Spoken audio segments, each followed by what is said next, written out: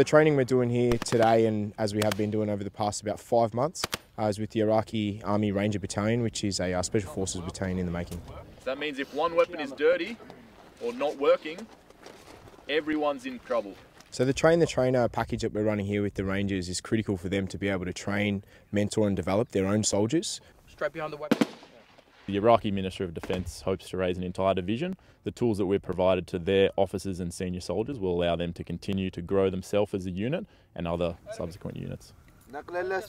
We have trained with the Iraqi Army for a few months, and they've shown us how to train ourselves, and this is important for us in the future. Not only are we providing capability to the Iraqi Special Forces units here, we're also building as individuals and soldiers, which we'll then be able to take back to our unit in Darwin. My experience here being deployed to Iraq has been great. I've really enjoyed my time here. I've developed personally. I've really enjoyed working with the guys I work with, and where would you rather be? We get to do our job.